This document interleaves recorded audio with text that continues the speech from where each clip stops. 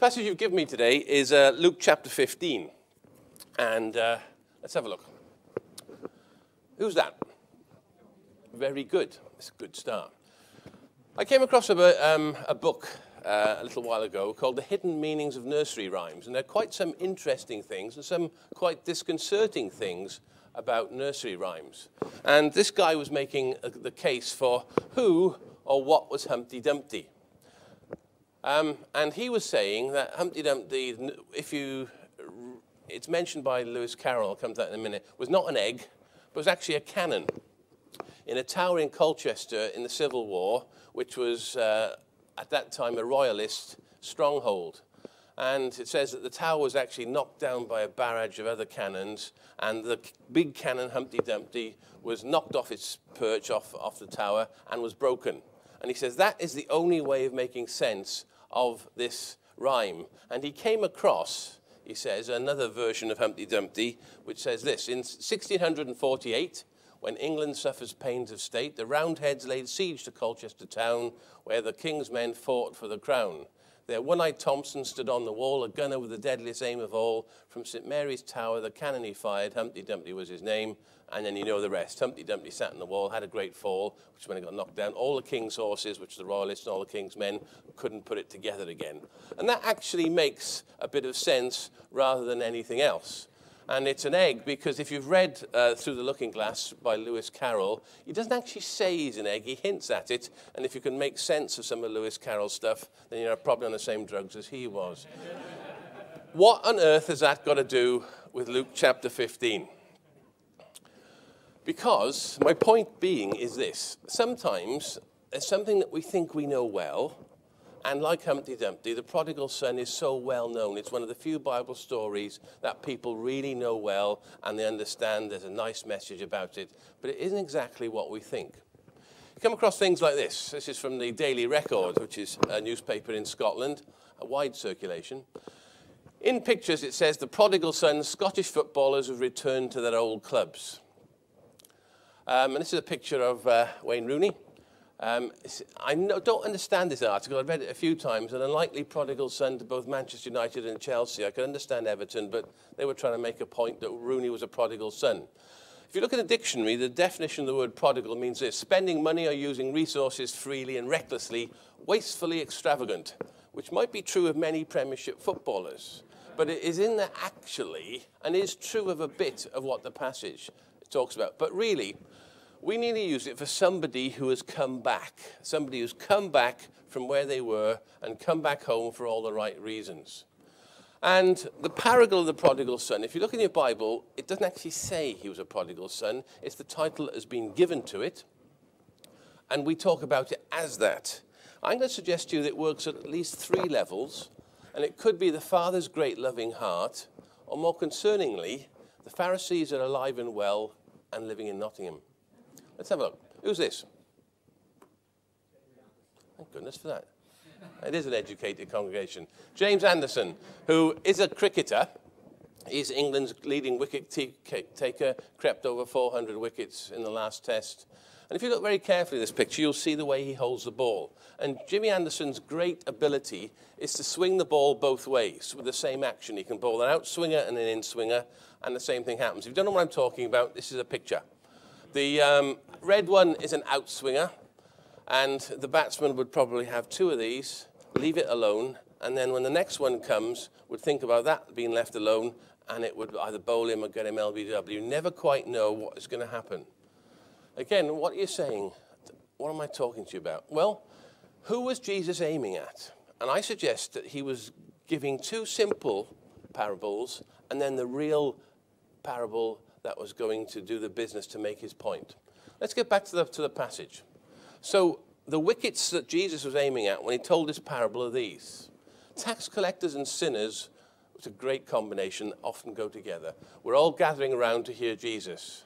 And the Pharisees and the teachers of the law muttered, "This man welcomes sinners and eats with them." And then it goes on to say, so Jesus told them this parable. And in fact, there are 3 parables. For time, we didn't read the first 2. But basically, as a man loses a sheep, he goes looking for it, he finds it, and there's a celebration. Fair enough. The religious leaders would have liked that. There's lots of illustrations about God being a shepherd and us being a sheep, which is actually a good example of God's sense of humor. Sammy Gibson, who you may know, came across, or even wrote a little chorus that says, "I am a sheep, ba ba, I am stupid in the head." And when we sing happily, "We are his sheep, the Lord is my shepherd," just have a think about it, what you're saying. But it is true, isn't it? And there's many illustrations in the Old Testament of God's people being sheep and God being a shepherd. And the religious leaders, the Pharisees, would have said, "Yeah, we understand that." The second parable is a woman who's lost a coin. She looks for it, she finds it, and she celebrates. Fine. Lost, found, celebrate, we get the pattern. And then the third one comes. There's a lost son who returns, and there's a celebration. But this ball is going a completely different way, and it's got a much more important point, because there are bits of it that are quite unexpected. Now, I would suggest to you in this passage there are several SIB moments, which is not Thunderbirds, it's not Captain Scarlet. And what I mean is sharp intakes of breath. And when the audience would have heard this parable in a way that we probably don't, there's so many things they would have gone, fancy saying that. You know, the sharp intake of breath. Let's have a look at the first one. So, number one is when Jesus says this. There was a man who had 2 sons. The younger one said to his father, "Father, give me the share of the estate." So he divided his property between them. And what was the son actually saying here? It wasn't, "Dad, I've got a business venture. I want to buy a flat. Do you think you could possibly get to do some equity release and give me a bit of an advance? Do you think you could help me out and just give me a little bit of cash?" The son was actually saying in that culture, and quite unambiguously, "Dad, as far as you and me are concerned, I think you're dead, and I want my money now. I don't want any further relationship with you. Just give me the money. I'm out. You and I, no more." And that is at the end, when the father says, "The son of mine who was dead and is alive and is lost and is found," was actually literally true, because that's what the son have said.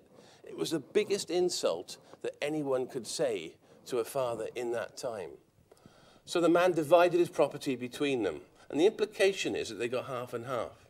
Now, that would have been a surprise to the people at that time, because the elder son would have had the biggest property, and the father went above and beyond. He could have said, "You cheeky boy, out." He didn't. He gave him what he asked for and let him waste it. The third sharp intake of breath is after he'd spent everything, it was a severe famine, and he began to be in need. So he went and hired himself out to a citizen of that country who sent him into the field to feed pigs. He longed to fill his stomach with all the pods that the pigs were eating, but no one gave him anything. Now, to a Jew, this was the worst job you could have, feeding and dealing with unclean, ceremonially, let alone by habit, pigs. I don't know what your idea of the worst job is. My father-in-law, Peter Leslie, tells me quite a few times about how when he was growing up, not just in the last millennium, but it was, about they only had one tap of running water, and that was cold, and the toilet was at the back end of the garden, had no running water. So you can work out the rest. On, I think, a fortnightly basis, somebody used to come along and empty it, and that was the muck cart. And that, I think, is the worst job you could ever have. And aren't we glad for running water and flushing things like this? It makes our life so much easier. And this is the equivalent of a Jew of this. This guy was at the absolute bottom. There was nothing worse that they could possibly think of. And he was hungry, he was smelly, and he was dirty. When he came to his senses, he said, "How many of my father's sons have hired servants, rather, food to spare, and here I am starving to death? I will set out and go back to my father and say to him, 'Father, I've sinned against heaven and you. I'm no longer to be worthy to be called your son. Make me like one of your hired servants.' He got up, went to his father, but while he was still a long way off, his father saw him, was filled with compassion, ran to his son, threw his arms round him and kissed him." And this again is another sharp intake of breath, because the picture shows quite nicely that, and the text says that the father ran to the son. If you were a mature man of significant status, as this guy was, he had a big estate, he had servants, he had fields, as the passage makes clear, you would not expect a man of this maturity to run. It was undignified. You just didn't do it. As an example, I tried to find a picture of the Queen running. You get the point? There isn't one, because she doesn't, it's not what monarchs do, because it's below their dignity. This father, he ran to his son, and despite the odour of bacon, he threw his arms round him and kissed him. Again, this would have been, he did what? Yes, he did. And the son goes into his spiel and says, Father, I'm not worthy to be called your son. I've sinned against heaven and against you. And the father does three things. He puts the best robe on him, he puts a ring on his finger and sandals on his feet. Taking him backwards, the son said, I want to be a servant. The father said, no, I'm going to give you shoes. Shoes are what the people in the house wear. The servants were probably barefoot. He got sandals. Put a ring on his finger. This was the authority. Maybe even a signet ring to mark out who you were. Put the best robe. This gives you some status. You're not in your rags anymore. Also, by the way, you need to get that filthy stuff off and get something good. So they began to celebrate. So what does this actually mean for us? What is the point of this study? What's the point of this parable that the Lord Jesus told? It's actually the longest parable. And there are points for us. If we are considering outreach, if we're considering evangelism, there are points from this passage that we need to hear and take on board. The first is actually that no sin that God cannot forgive. If you want to be a clever theologian, talk to me about the Holy Spirit, see me afterwards over coffee, and I'll put you right. If you want to be forgiven, you can. If you want to be forgiven, there is no sin that God cannot forgive. No matter how you've insulted people, no matter what you've done, no matter what the son said to the father, he was prepared to forgive him. Secondly, that sin is primarily against God as well as against people. No matter what we've done to somebody, the actual law that we've broken is ultimately God's moral law, God's holiness, God's standard for the universe. Thirdly, and very importantly, God is watching and waiting for you to come back. And God works on a grace principle. What does grace mean? Go back to Wayne Rooney for a minute. Wayne Rooney was given the position of being a Premiership footballer because he was seen and noted for his talents. Everton picked him up when he was quite young, nurtured him along, and it was quite clear this guy had some significant talent. We're the exact opposite. God looks at us from a very early age. In fact, from even before we were born, knows exactly what we were like, and he still loves us and wants us in spite of us. And that is called grace, giving us something which we do not deserve. There's an old hymn that I like that says this: wonderful grace of Jesus, greater than all my sin. How shall my tongue describe it? Where should its praise begin? Taking away my burden, setting my spirit free, for the wonderful grace of Jesus reaches me. And it can, and it does. The chorus talks about wonderful grace, all sufficient for even me, broader than the scope of my transgression. Now, you don't know me. There's a few that know me fairly well. I don't know many of you. But only God knows what the scope of my transgression is. Transgression is crossing the line, and you know deep down within you what you are capable of. And that hymn nicely says that God's grace is broader than the scope of our transgression. Greater far than all my sin and shame. Magnify the precious name of Jesus, praise his name. Wonderful grace of Jesus, reaching the most defiled by its transforming power. And that reminds us that the preaching of the Christian gospel is not about a change of venue. It's not about a different way of living, although of course it is. It's about true transformation, making him God's dear child, purchasing peace in heaven for all eternity. The wonderful grace of Jesus reaches me. Has that grace reached you? Has it empowered you? Have you felt it? It says that the son came to his senses and he went back and confessed. And that is a picture of what the preaching the gospel, coming to Christ, means. One, to realize where and what you are. Two, to go back. And three, to confess that you've done wrong and or then receive for forgiveness. Turning around is repentance. Repentance is not just saying sorry. Repentance is saying sorry and then turning around in a completely different direction. I lived in London for a while, and I was driving along one night, and I thought, there's a bus coming towards me. On that bus, it's got where I want to go. Now, one of us is going the wrong way. Either the bus isn't going to where it says on the front, or I'm lost.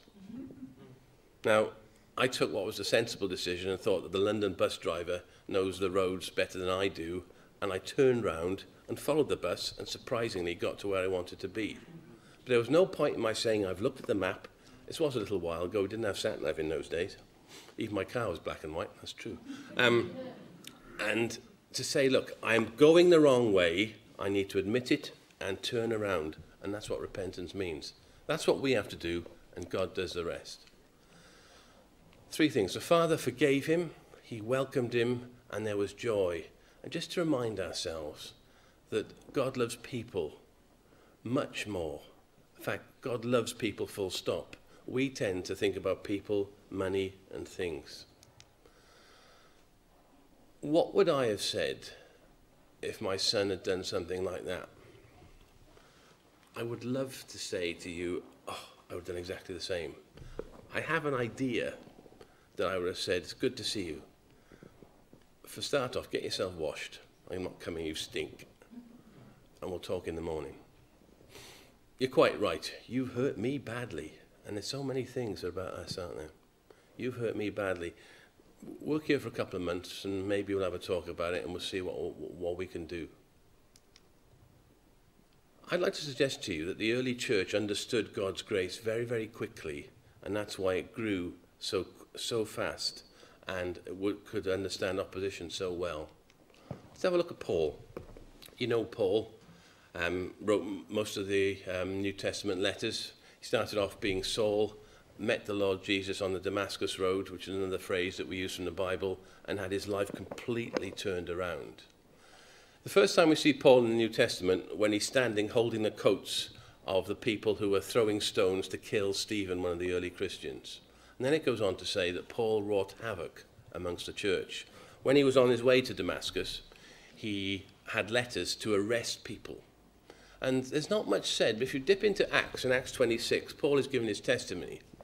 And he says, on the authority of the chief priests, I put many of the Lord's people in prison. And when they were put to death, which is a bit you don't hear about, but Paul clearly knew, I cast my vote against them, which suggests that he was probably a member of the Sanhedrin at that time. And he was very happy to vote for these people to be killed because they were Christians. And the thing that comes out from that is that Paul must have had fellowship with people whose relatives he had killed and been complicit and active in their deaths. But Paul knew and felt for forgiveness.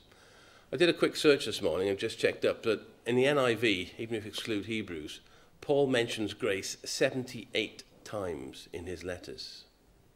And true as John Newton could say that grace is amazing. It saved a wretch like me. And Paul knew full well how much he had been forgiven. And Paul was probably eating with people whose relative he had helped kill. And the question is that how much we can forgive people? Is that how much we feel for those who are not Christians? Is that how much we want them to be forgiven? And that would be in a big, short, sharp intake of breath. Remember when Ananias, the Lord says, look, there's a guy here in Straight Street, you go and preach, go and get him, he's praying. And I said, whoa, you can almost hear it saying, it's Paul. Look, God, it's Paul. You're not going to, Saul, you're not going to tell me. And he did. And then when he brought him back to Jerusalem, they weren't happy initially, but they understood and they appreciate what grace meant in practice. And God's grace, God wants to accept us, because after all, even we caused the death of his son. There's another old hymn that says, how deep the Father's love for us, how vast beyond all measure, that he should give his only son to make a wretch, i.e. me, you, his treasure.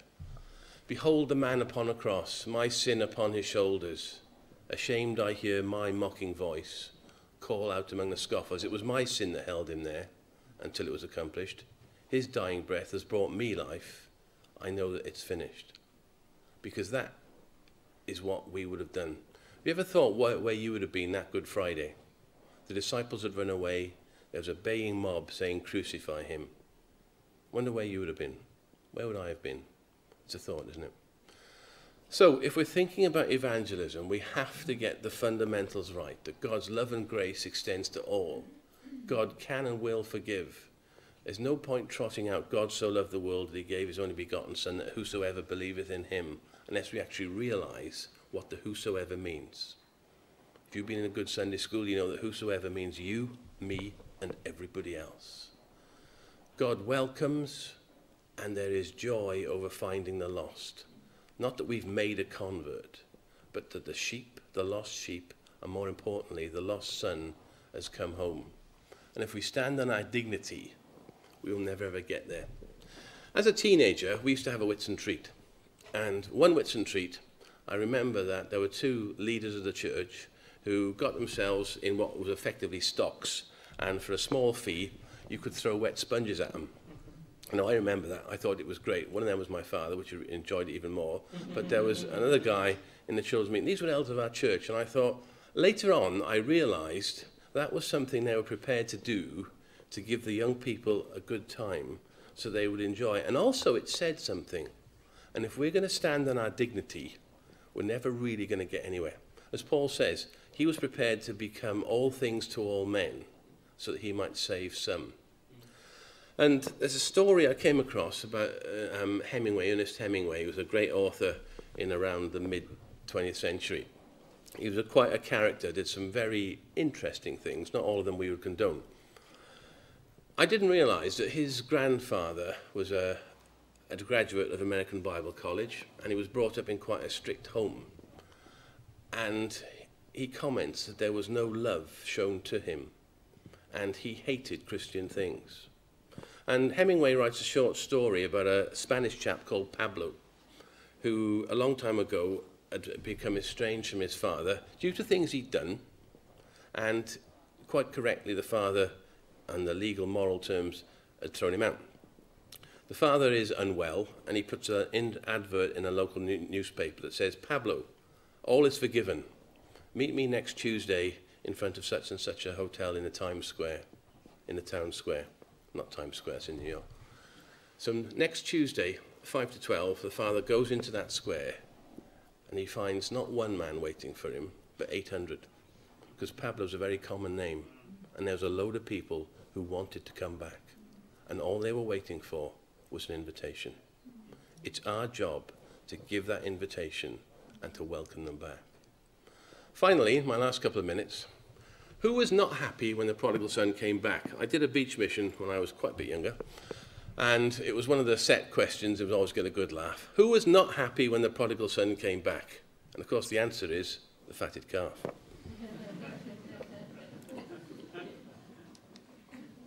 But fairly seriously, moving on to who was not happy, remember where we started.